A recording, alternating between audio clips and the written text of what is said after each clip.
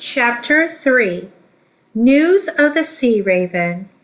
The boy and the butler moved their carpet bags into a cabin with one porthole, 4 bunks, and 6 passengers.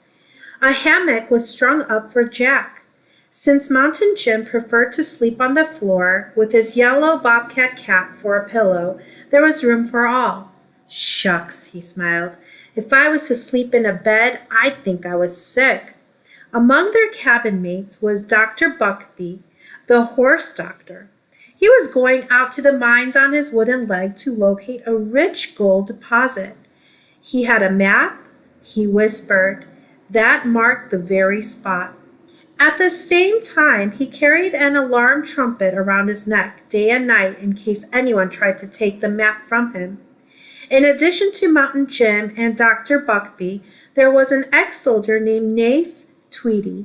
He still wore his forage cap and hickory shirt and kept his rifle and bayonet propped in a corner of the cabin. Finally, there was Mr. Azariah Jones, a jolly Yankee trader who was as big as the cabin was small. As Jack was soon to discover, Mr. Azariah Jones could squeeze through the cabin door only by holding his breath. He said he weighed 300 pounds, barefoot and bald-headed. It amused Praiseworthy that the Yankee trader had unwittingly provided Jack and himself with their accommodations in the hold. The 18 barrels of potatoes belonged to Mr. Azariah Jones, who planned to sell them in San Francisco. When all of these passengers were in the cabin at one and the same, it seemed to Jack that the walls would burst. At night, the chorus of snoring and snorting was a sea-going grand opera. Jack learned to fall asleep with his fingers in his ears. When a good wind was blowing, the Lady Wilmeth spread her sails and saved fuel. Day by day, the sun grew more fiery. Soon, there was hardly a breath of air left on shipboard. The canvas hung limp and dispirited from the yard arms.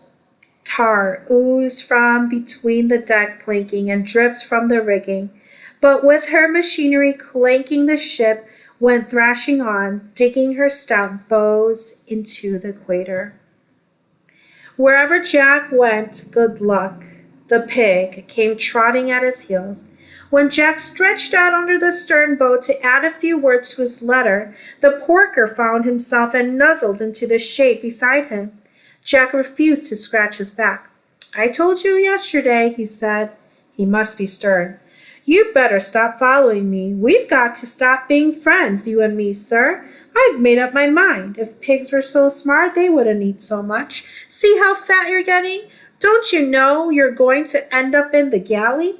Every time the cook sees you, he smacks his lips.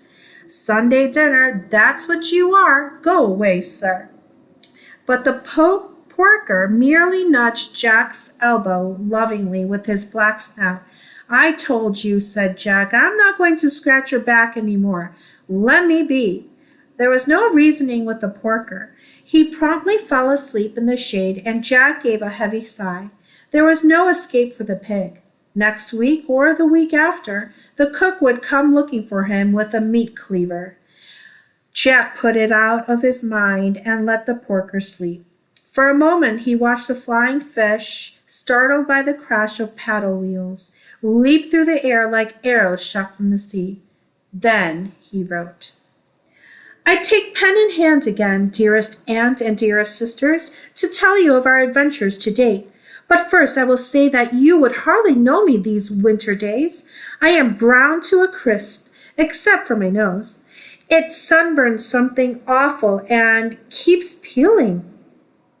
Captain Swain says my nose looked like a molting chicken. We still have had no sight of the Sea Raven, so I can't tell you how the race is coming. I certainly hope we win. Praiseworthy wants me to be sure to remember him to you. I see I have already said that above. He just passed by. He walks around the deck 50 times every day. He carries his umbrella for shade."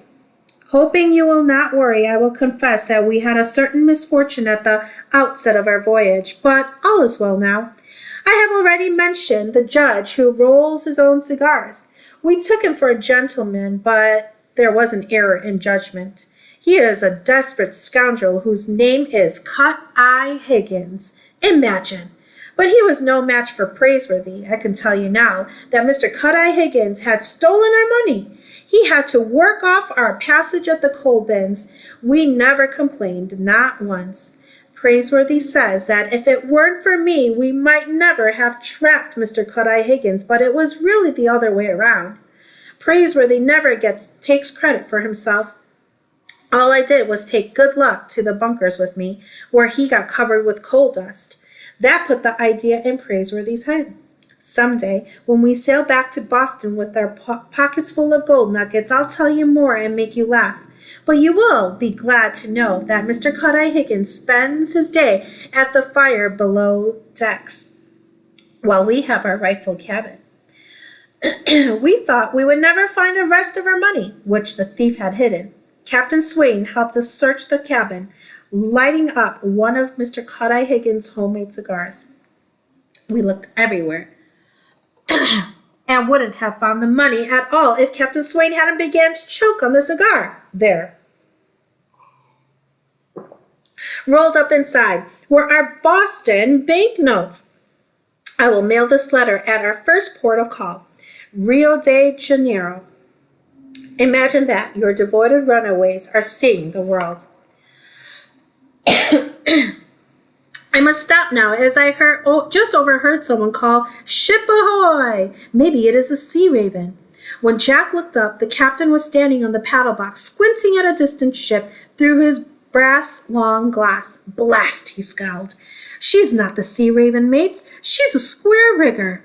Be calmed, no doubt. There's not enough breeze in these latitudes to snuff out a candle. It was almost 2 hours before the two ships came within hailing distance. Praiseworthy finished his 50 laps around deck, and Jack locked Good Luck in his pen. But 10 minutes later, the porker was at Jack's heel again. Captain Swain got out his silver speaking tube and shouted across the water. With all her sails hanging like great curtains, the square rigger seemed to Jack like some giant of the seas. "Ahoy! Ahoy!" answered the master of the square rigger through his silver speaking tube. "Have you seen the sea raven, sir?" "Aye, Captain. She came steaming by a day ago." Captain Swain lowered the speaking tube from his lips long enough to say, "Blast!" The voice from the square rigger floated across again. "Can you give us a tow, Captain?" "What's that?" "I've been becalmed for a week. We're 36 days out of New Orleans and bound for California. Fever has broken out below decks, sir. The sea raven turned her back on us and ran. I beg you, sir, give us a tow until we catch a wind to make port." Jack, standing on a capstan, could tell that Captain Swain was about to order full speed ahead. But now he could be seen pacing back and forth on the paddle box, growling and grumbling to himself. Under the tropical sun, the brass button of his coat glowed like lumps of fire. Towing the square rigger would slow the Lady Wilma to dogged crawl. Praiseworthy, too, under his black umbrella, watched the captain. Every gold seeker aboard seemed to be holding his breath, waiting for Captain Swain to make his decision. To come to the aid of the square rigger could very well mean that Lady Wilma might be put out of the race. She might never catch up with the sea raven. Captain Swain rubbed his plump nose. He cocked an eye at the sailing ship with her canvas hanging dead from the yards. Then he raised a speaking tube to his lips and shouted, "Glad to help, sir. We'll throw you a hawser." There came a wild shouting from the rails of the square rigger, where passengers and crew tossed hats in the air. Jack couldn't help being swept up in their joy and relief, and he told himself that the Lady Wilma might yet get back in the race. If Captain Swain didn't think of something, Praiseworthy would. Within the hour, the side wheeler was in harness like a sturdy ox, pulling her burden across the equator. The great Southern Cross rose higher in the heavens. Jack's education proceeded without books. Praiseworthy borrowed Captain Swain's brass long glass, and at night the sky became their textbook. They examined strange constellations and star clouds. It was a glittering landscape never seen or overheard in Boston. Praiseworthy, said Jack. Was my father anything like you? I mean, nothing like me, Master Jack. They were silent for a moment. There were times when Jack felt a great emptiness, a loneliness that not even Aunt Arabella could dispel. Even if they should find no gold in California, he was glad to be traveling with Praiseworthy, to be sharing adventures and even misfortunes. Were you always a butler? He asked. Always.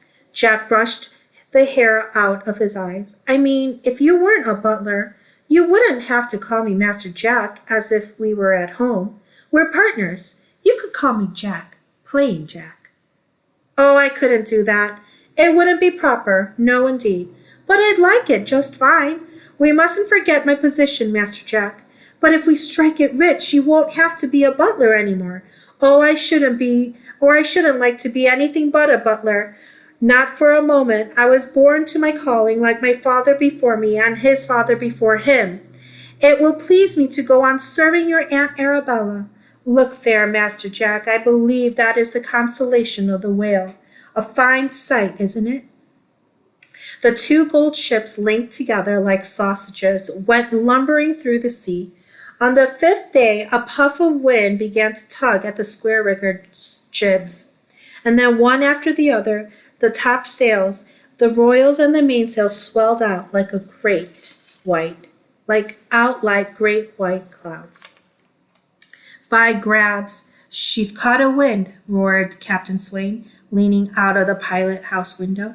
With a general shout, the square-rigger threw off the tow lines, and the two ships parted. There was a final exchange of good wishes. Then the Lady Wilma kicked up her paddle wheels, relieved of her burden, and sprinted forward. She was back in the race.